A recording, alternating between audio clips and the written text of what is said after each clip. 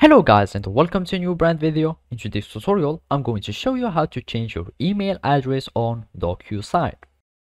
And now the first thing that you will need to do is to open your web browser. Either it was Google Chrome, Mozilla Firefox, Brave, or any web browser that you are using. And then you will need just to go to your searching bar or the URL bar, and then you will need to search for DocuSign. So basically you will need either to click and add the whole URL of the website, or you can just search for it here on Google and you will find the first link. So basically make sure that is DocuSign.com. You click on it, and now we will need to create an account. So basically we will need just to click on login here.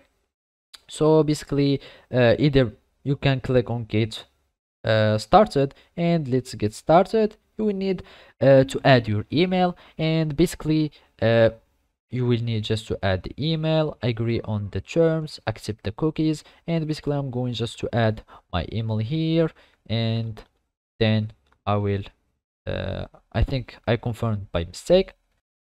And basically you will need just to add the email, you agree, get started, and then you will need just to click until it's verified. You will add your personal info. So I'm just doing this like this. You can add a phone number, and then so you need just to add a valid phone number, and then you will need just to click on next. And basically after that you will need just to verify your account. So you will receive a verification code, you add the verification code, and then you will be able to check your email, and then you will be able to sign in to your account on DocuSign. And now we will need just to click on next, and we will confirm our account.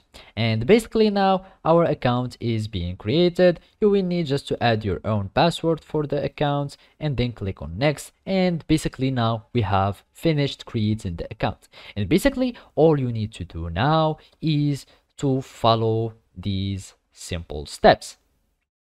And as you can see, this is our account that's being started. And now you can either finish your setup by adding your industry, etc., or you can just skip these steps, etc. So basically we have finished our account. So now all you need to do is to click on your profile picture, manage profile, and then you will go to your my profile, and here you will find your email address. You click on update, and then you will need just to change to confirm your identity. So you will enter your password, and then you will need just to log in, and let's just repeat it again.